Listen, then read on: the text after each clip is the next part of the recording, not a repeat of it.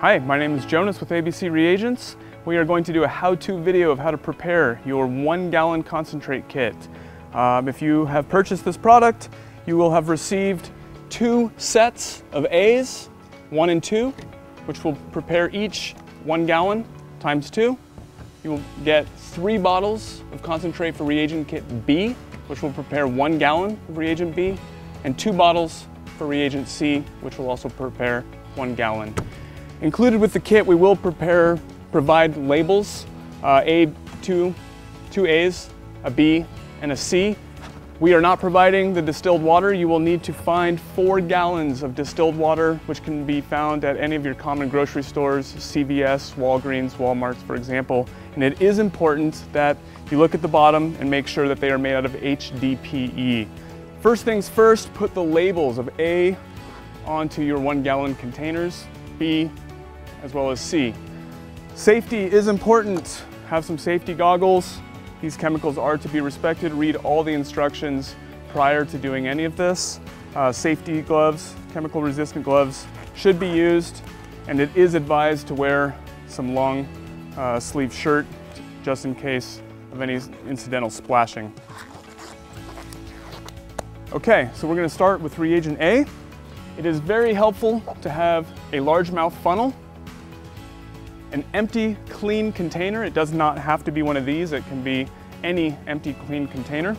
Not required, but I find it useful is to have some type of a spray bottle, squirt bottle used for rinsing in between the reagents with distilled water. Maybe some paper towels as well. All right, first things first for reagent A. I'm gonna open up one of the distilled water containers. I will pour approximately half of it. It doesn't have to be exact, but approximately half of it into the clean, empty container. Again, it does not have to be exact, approximately. I'll put the clean container to the side. I will take one of the A reagent bottles that's labeled with A1. I will then pour it into the funnel.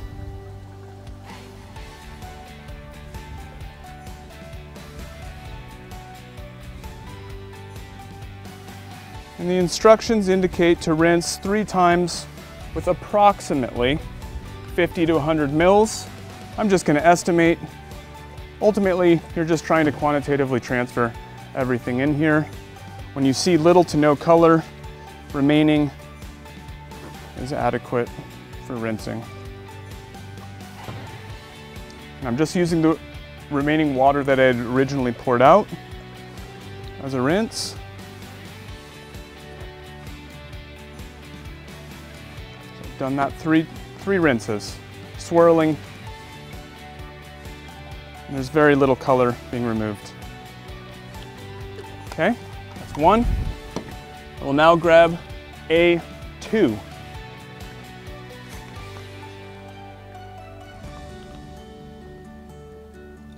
Pour the contents into the container. You should notice a color change. I will do the same thing in terms of approximate rinses of 50 to 100 mils.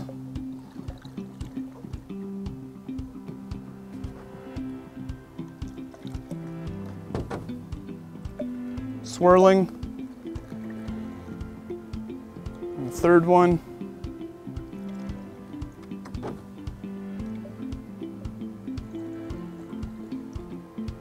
Then place the cap on the empty rinse bottle, put aside.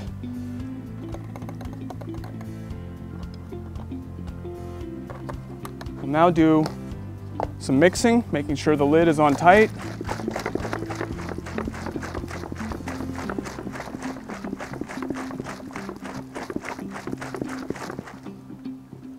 That's adequate for now. And then I'm just going to fill. Use the funnel, it's a little bit easier, and top it off.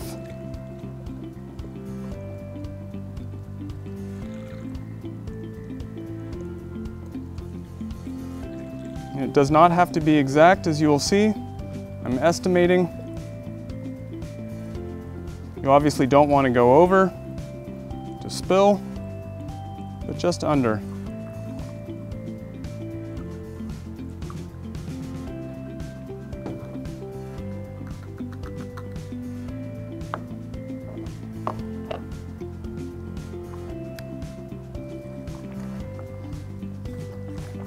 Mix again.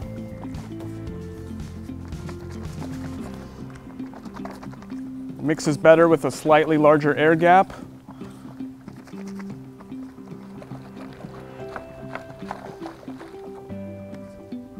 Reagent A is now ready. You'll do that a second time, basically repeating those exact same instructions with your second set of A's and your second gallon for A. And we move on to B. Because I rinsed, this is already clean. It is easier if you start with the dry funnel, as reagent B does have solids that you're dispensing, and it will flow better if your funnel is not wet.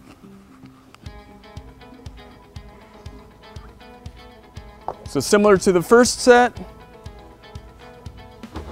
we're going to remove approximately half of the water.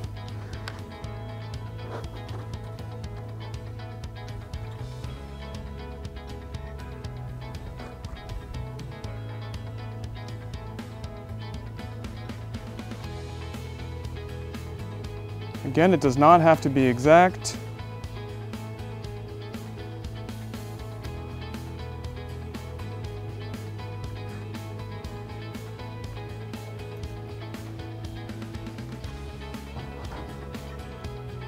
Put this aside.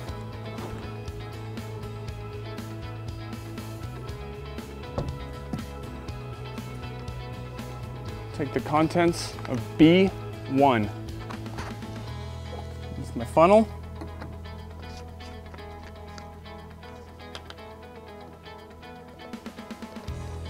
You'll see it's a white powder. A variety of components in here.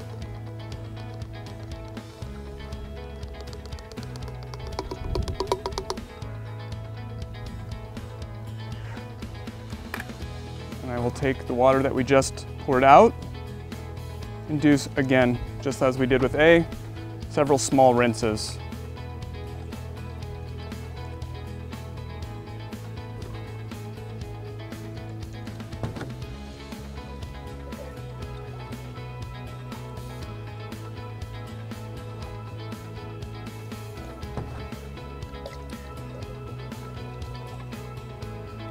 Place the cap on this.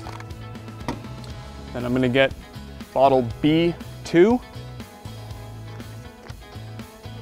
This is a liquid. I'm going to pour it in.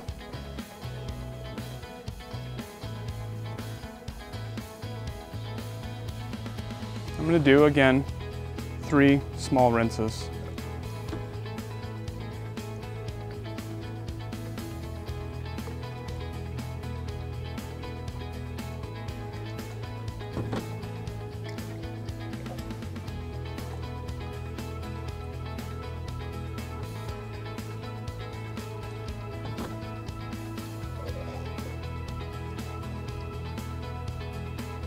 Place the cap, we're done with that.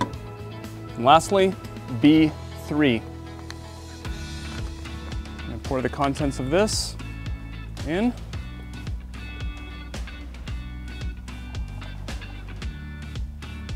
Rinse 3 times.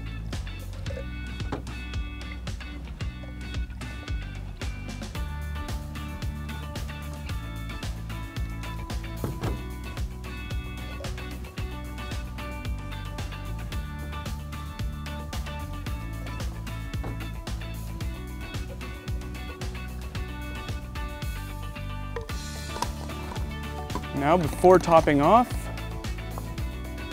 I'm going to mix.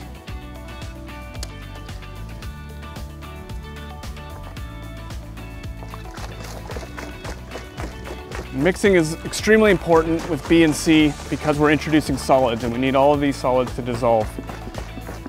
Now, because of the color, you're not going to be able to see very easily. So just doing a good mix for at least a minute or two. Longer the better.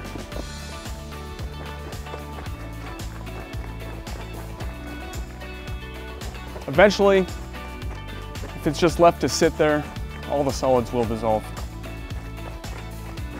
But it's nice to have almost everything dissolved initially. And now, I'm going to top it off.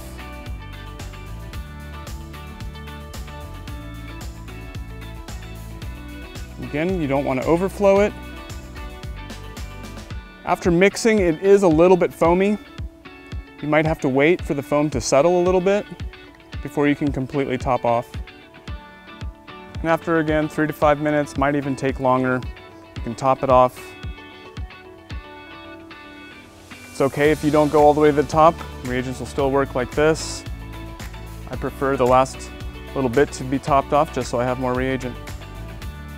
But Reagent B is now complete. You basically do the exact same process again with C, except we only have 2 bottles. So I'll open up my new gallon of distilled water, pour about half of it out.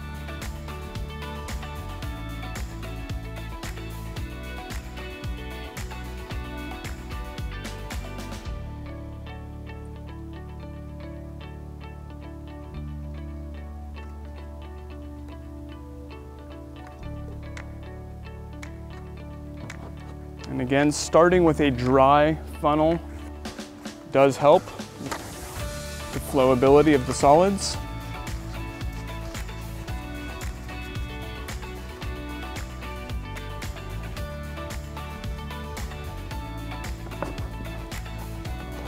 And I'll grab reagent bottle C1.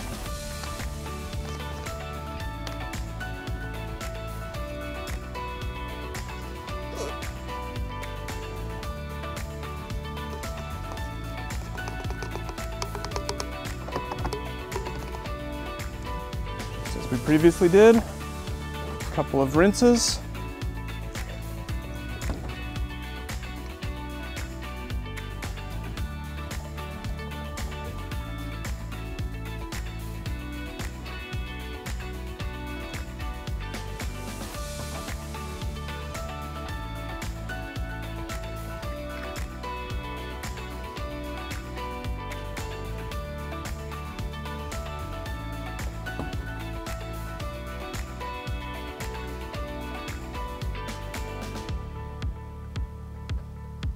Cap that.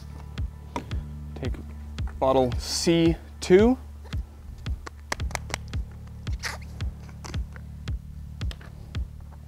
Empty the contents in.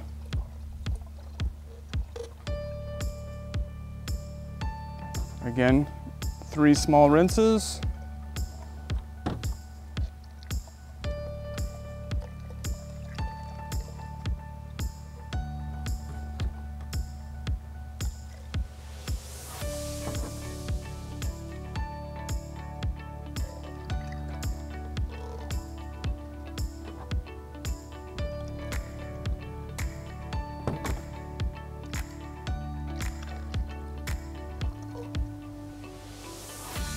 Cap.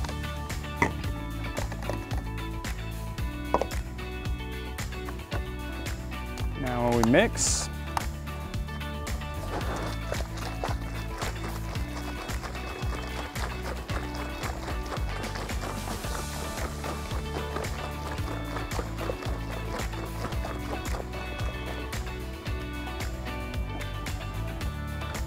Top off distilled water.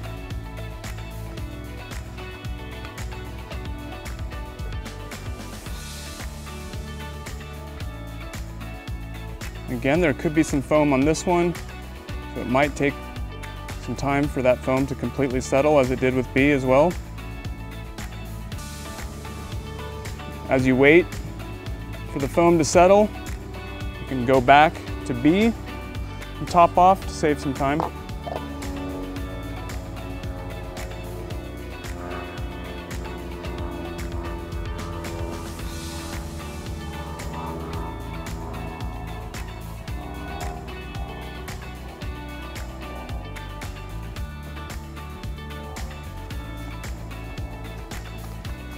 And it is important to mix after you top off again before using.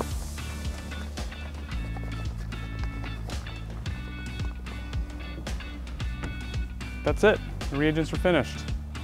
Thanks for watching our how-to video on how to prepare the 1 gallon concentrate kit. If you have any questions whatsoever, feel free to reach out to us. We're happy to help.